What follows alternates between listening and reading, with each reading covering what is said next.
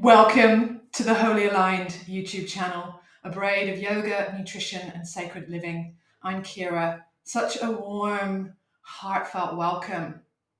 Today is an invitation to get down on the floor. It doesn't matter if you don't have a mat. If there's hip or knee stuff, feel free to sit more openly and groundedly. So if Sukhasana, cross-legged pose, doesn't float your boat today, permit yourself to sit in another way. The real invitation in today's practice is to ignite a sacred flame in your own beating heart, in the 4 sacred chambers that pulse and create the rhythm. So you might like to lay a hand across your chest, maybe the other hand on top of it. A sigh out the mouth can be helpful, even sticking the tongue out. Lion style, Leo lion. And as you begin to let the eyes close, if indeed that serves you today in these moments, let this be a surrender of the eyelids to gravity. A surrender of the eyelids to gravity. So as you ripple up from the loamy soil deep beneath your sitting bones and your formidable glute muscles, your buttock muscles, imagine rootlets sprouting from the base of the spine, deep into your ancestral roots, into the ashes of those who have done this earth walk before us. That we are the ancestors in living form now. So let the shoulders empty down away from the earlobes. And see how it feels to bring your awareness, your intimate awareness, to the space right behind your own eyelids. And how something can just flutter awake in between the eyebrows. In many of the ancient wisdoms, this is a very powerful indwelling center. Whether we look to the yogic esoterica of the Ajna chakra, the third eye, or the upper dantian, or simply this kindling and lightening of the inner lighthouse in the center of our head. When this is very busy and distracted, we're more likely to be in our threat system. So just let that be gently anointed. Send an anointing breath into the center of your brow. And then maybe another sigh, sticking the tongue out, loosen off the jaw, like a lioness roar. And then mouth softly sealed so we contain the prana within the vessel, the temple of the body. Drop into the sensory experience of your hands. The upper arm bones becoming the elbow joints, becoming the forearms of our forefathers and foremothers. Our bones form in spirals, reminding us that healing happens in a spiral. It is not a linear trajectory. And to light up that radiance, the creative pulse in your own hands, and let it seep and saturate and soak into the 4 chambers of your heart. Notice your breathing. Noticing is the awakening. Noticing physical sensation, emotional debris, psychic noise is all a path that cracks us open. Revelations and insights. And then as you pour into the sanctuary of your heart. It's okay to notice if there's sadness or a flutter of grief wants to escape through a gasp out the mouth, or a dagger of betrayal is stuck in the tissues of your mid-back. What is the root cause of what you're feeling at the moment? We summon up the courage of the lion, the strength,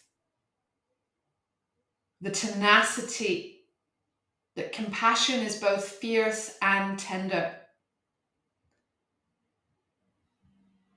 And drop once again into the feeling of your heart, away from intellectual pursuit,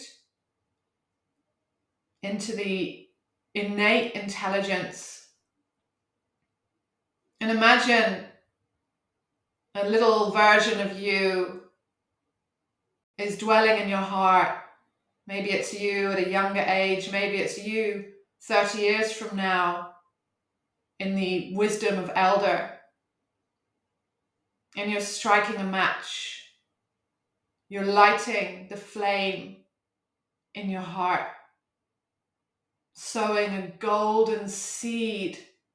What are you igniting? What are you inviting?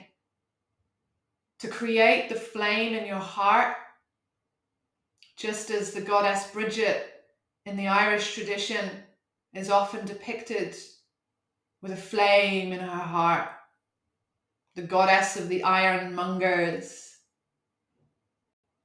How do we shapeshift iron ore, the red rock of Sedona, to maybe breathe the color of orange, that bright flame, a color to awaken our creativity.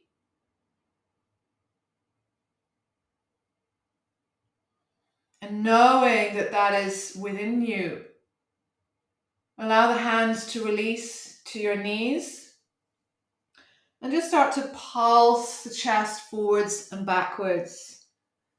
You're welcome to keep the eyes closed in these times of screen use. It's so beautiful we can connect like this across worlds and oceans and cities and villages. But it's also so important in our sacred living that we come back to the body as often as we can. So it doesn't matter what it looks like, it's about how it feels. To summon up our courage and to take action. What are the actions you need to take in your life at the moment from that flame?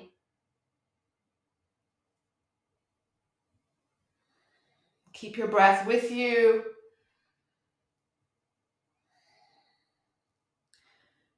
And then come back to what feels like a central position without rigidity, without expectation.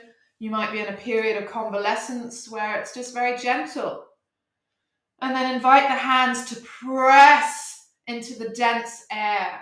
The air becomes our friend as well, the air and the ether. And to use fire and air to innovate and create and spin our wounds into wisdom. So see how it feels to press the hands alive, like there's little mini flames starting to ignite off the tips and the contours of your fingers. Again, remember you can always unravel the legs. So we build our central strength in small steps. And this is a little bit of an endurance. If we consider the glyph, or maybe you've seen a mountain goat in real life.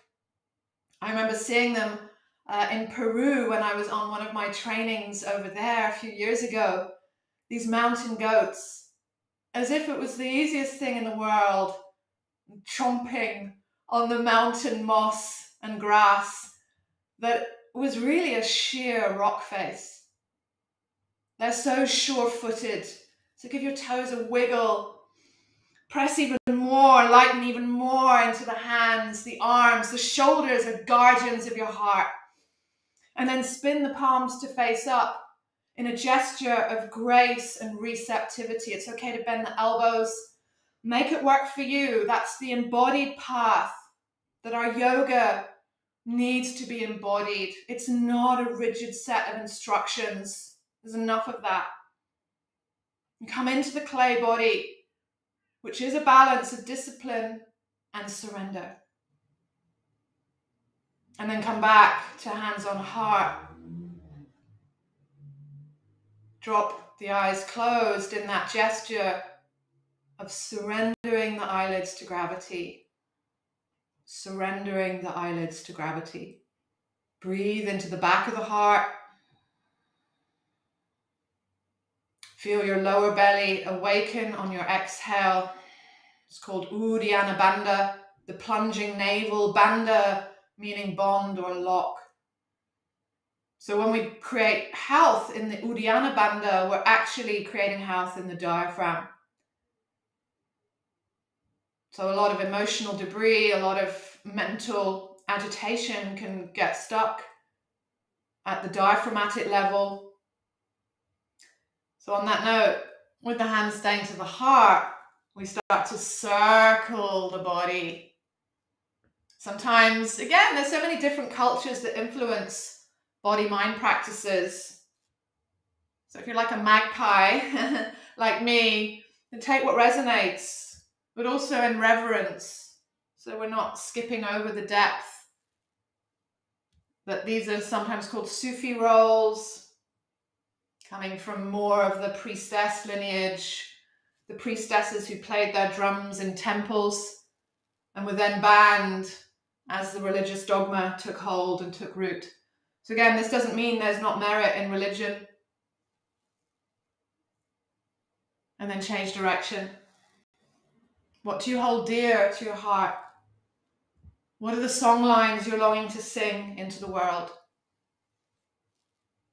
Breathe. Feel.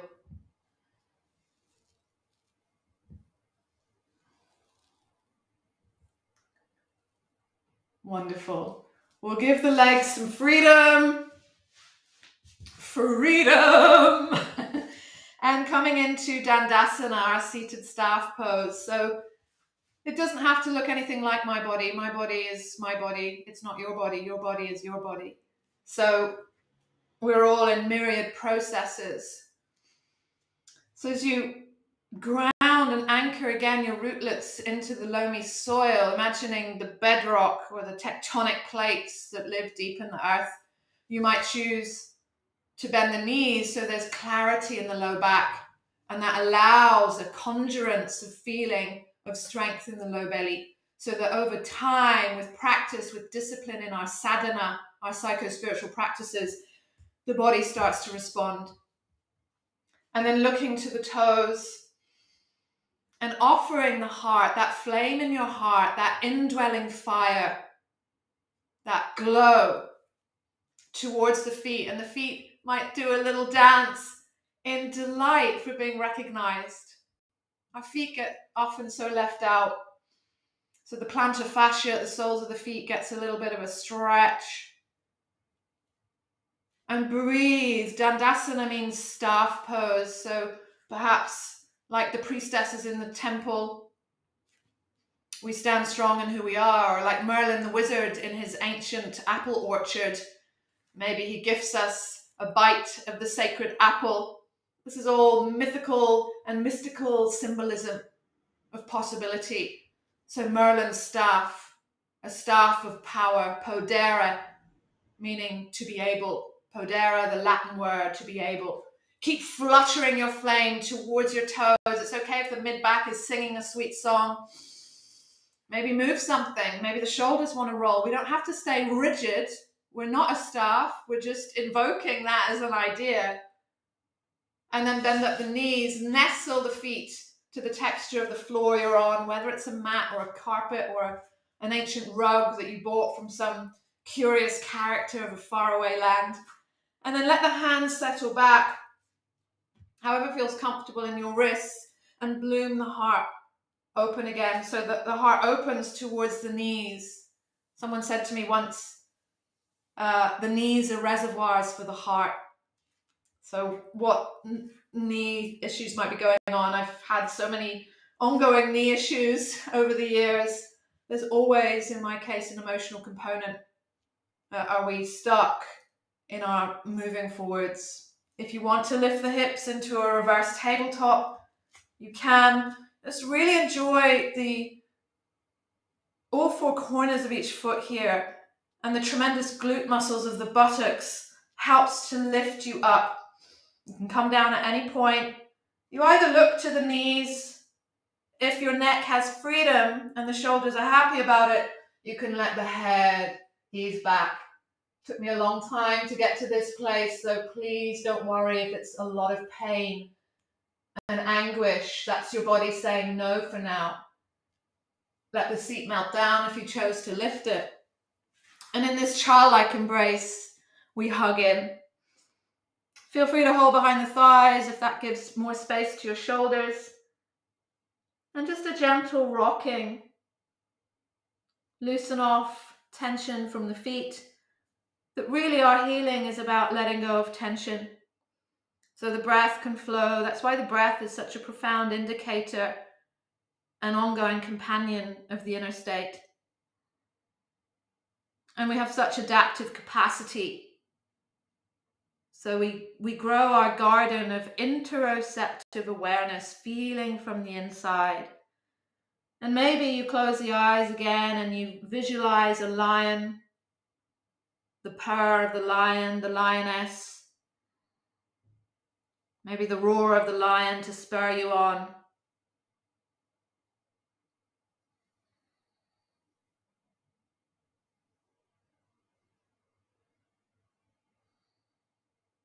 And then easing into a position, we can call it Shavasana, that feels comfortable. So although it's short practice, it's so powerful to integrate it in a way that feels relaxing. So it doesn't have to be lying on your back if that doesn't serve you. You can always keep the knees bent or lengthen the legs long, and then just drop into the body. The feet fall open, the shoulders melt. The whirl and swirl of your clarifying breath at the throat. And that fire, that glowing seed has been ignited in your heart. A sacred remembrance, a holy awakening.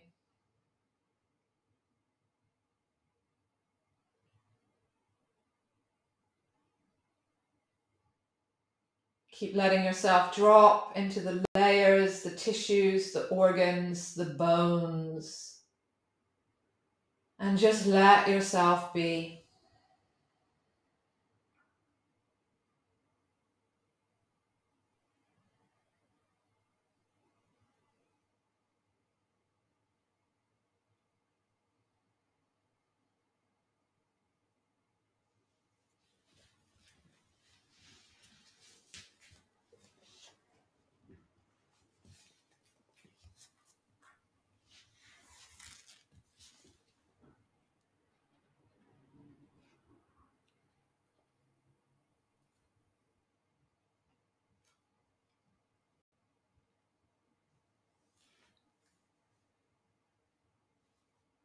Let yourself receive this poetry.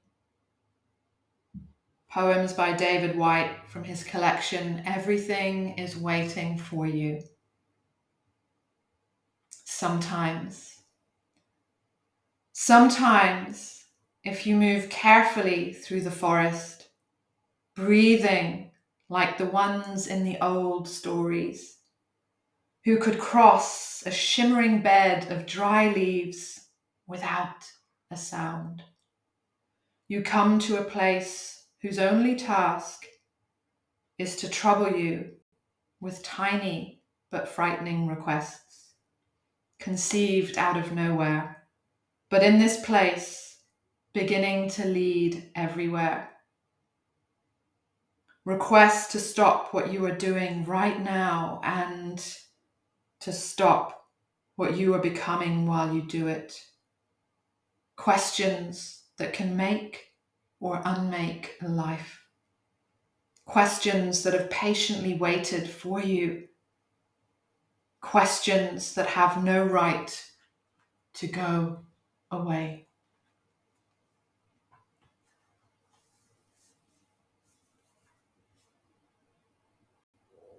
You might choose to let your hands lay to your heart again, to that indwelling flame, feeling the burning questions inside of you that are yearning for an answer. To get powerful answers, we summon our courage to ask powerful questions of ourselves in the terrain of an honest mind.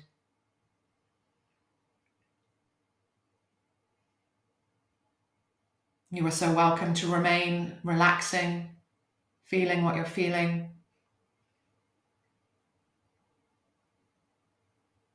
If you choose to meet me in a seat, which is entirely optional, we let hand meet hand in a gesture of collaborative union, in a gesture of togetherness, and bring the thumbs to your indwelling flame at the bony breastplate that's deep within your heart now. A little soaring evanescence into the heart. And we seal our practice. Namaste.